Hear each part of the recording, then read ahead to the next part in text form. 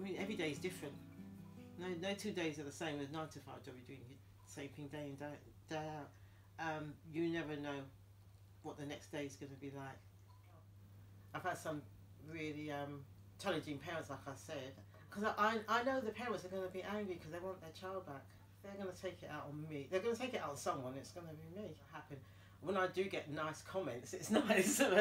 But I've been doing it, like I said, 14.5 years. There's only like probably 3 parents, you know, it's a bit offhand. 3 out of 12 ain't that bad. I love it. I love to see them, you know, when they're tiny, and take, you know, you nurture and see them little milestones every day when they do something different. It's so nice. The little one I've got now, oh, he's so gorgeous. And the things he's doing, and he's doing it so quickly. I can guarantee before he's 1, he'd be walking. Oh, he's always happy, always smiling. When he wakes up like 3, 4 o'clock in the morning, you look in the cot and see that smile. It's just like, oh, it melts you. She is gorgeous, and it's worth it. It is worth it. Because you can always sleep when he sleeps. So it's not hard. It's always ways of working around things, I find. He was in a routine quite early. And then my husband had holidays. So for the 2 weeks my husband was off, he sort of messed up his routine. But we got him back into it, and then the clocks went back. Messed it all up again. So he was waking at 5:30, because to him it was 6:30. He's now sleeping through the night. But he does wake up a couple of times, and that's only because he wants a cuddle. Once he gets a cuddle, he goes back off. I don't know if you can hear the music now, but nursery rhyme songs playing. Put that on and he goes off to sleep. I've had 2 sisters. They were born a year apart, so when one left, the other one came. They both had fetal alcohol disorder. I've never come across it. I thought this poor baby was always cold because she was always shaking. So I'm like giving her cuddles, and I'm thinking, what's wrong with this baby? And she used to just scream, let out this scream, and I thought there's something wrong with her. Yeah, the mum took, I think, some substance while she was pregnant with her, and she's withdrawing. And when she had an episode, she used to like stiffen up and do this. But we can always tell now when they were going to happen, so we would just like gently bring her arms in, just give her a cuddle, let her know that we're here, and then she would just relax. Eventually the shaking and the screaming did stop. So when she left, I had the sister. So the sister was worse. But she cried solidly for 8 months. She wouldn't stop crying. I saw the day when it actually wore off, because she stopped. She was crying, but then she stopped, and I see her just looking around. So like she's never seen the room before, and she smiled, and the crying stopped from there. And then she started to progress really well, and she left. But luckily, she went with her sister, so they're both together.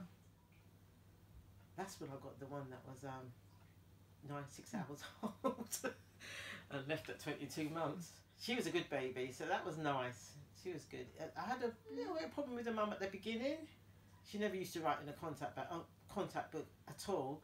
She used to complain to the contact worker about how I dressed her daughter, how I did her hair. She complained about everything. I still wrote in a contact book, and I stopped looking at it because she never used to write anything in it. So one day I thought, oh, let me just really see. She did write something in it, and she wrote, "Thank you so much for looking after my daughter." And it was so nice, because I thought she complained every day. Every day she found something to complain about. But then she said thank you. From then on, nothing.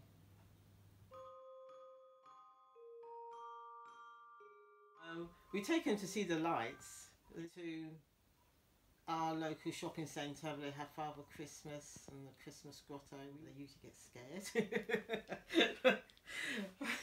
You know, still get the presents, and they climb all over the boxes. I mean, they're more interested in the box and the paper than the presents anyway. You know, seeing the tree and trying to pull it down.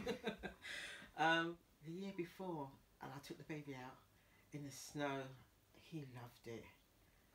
He really did. He's never seen snow before. He's just looking at it. We made a little snowman and brought it inside and put it in the kitchen sink so he can see it. Yeah. I'm a big kid at heart, and I don't think I'll ever grow up as the same as my kids. We're all the same. So anyone's got like a good head on their shoulders is my husband. When my grandchildren was quite young, they were so young, they didn't understand, so they thought she was mine. And when she left, I remember my daughter had a baby, and my granddaughter said to her mum, "Mum, are you going to give away your baby like our grandma gives away hers?" So my daughter had to try to explain to her what I was doing. I'm a foster carer, and these kids are, they move on and they either go to family or they get adopted. But when she was 7, she sort of got the gist of it and understood. And I didn't realise all that time. She thought I was just having these babies and giving them away.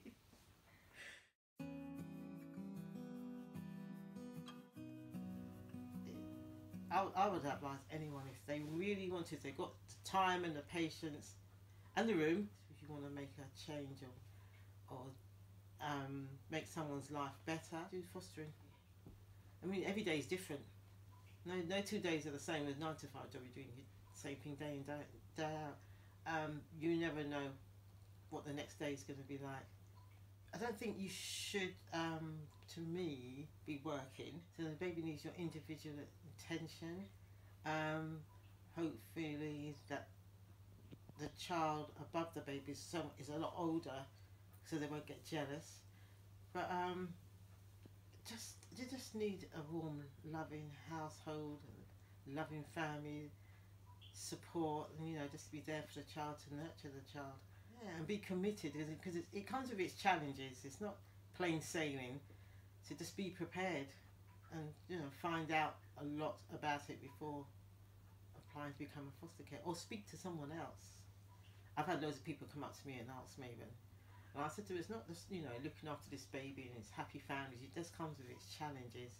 Not that I'm trying to put them off. Which it did though. Sorry to say, but yeah, just be prepared. Speak to someone or go to openly with them and just see if it's the right thing for you and the right age group. I know that I couldn't do teenagers. Not at all. Babies is just the right age group for us. I just love babies. I just love everything about them. I love the smell. I love their little fingers. I just to see them grow, see them do something different and every day, and to know that they depend on you so much, and then they give you that smile. It just melts you. I just love them. It's just to know that you've helped a child and you've built the foundation, and then wherever they go now, they just build on it, and to watch them hopefully mature into well-rounded men and women. A little boy I had, he came to me, but his 2 brothers went to another foster carer. I think they were like 10 and 12 and 10. The eldest boy is now 18 and in university, and he calls me Debbie Auntie, Sri Lankan. We're still in contact. He still messages me, he still rings me, he still thanks me for all I did for his little brother. And they're a lovely family. So, that's nice to me. That's, they still appreciate you after all these years. But when you get, people thanking you still to this day and still giving you gifts and they're really appreciative, and it's nice. It is nice.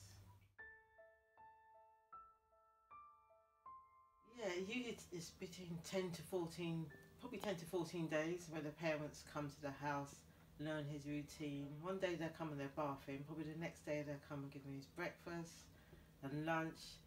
Then the third day they'll probably take him out for a couple of hours to the park, then come back and they'll give him his evening meal and bath him.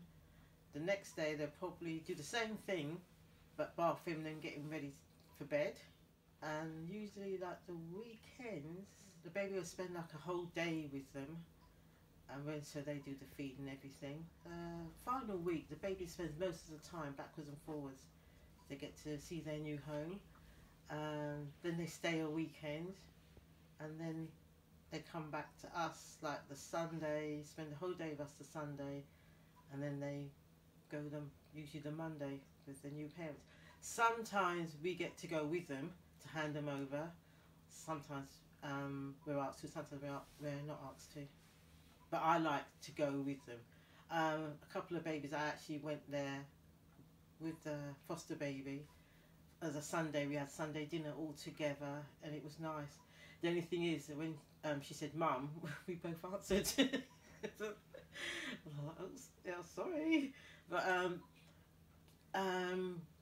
we was given a photograph of the adopted parents. So I had one stuck on the fridge, one near the bed, one in here. So we used to keep showing her the photos of her new mum and dad.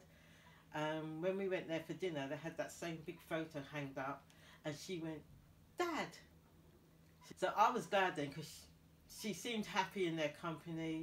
We went upstairs, she saw her bedroom, she loved it. She got on well with her older brother, and it was nice because I left there knowing that she's going to be fine, and I've got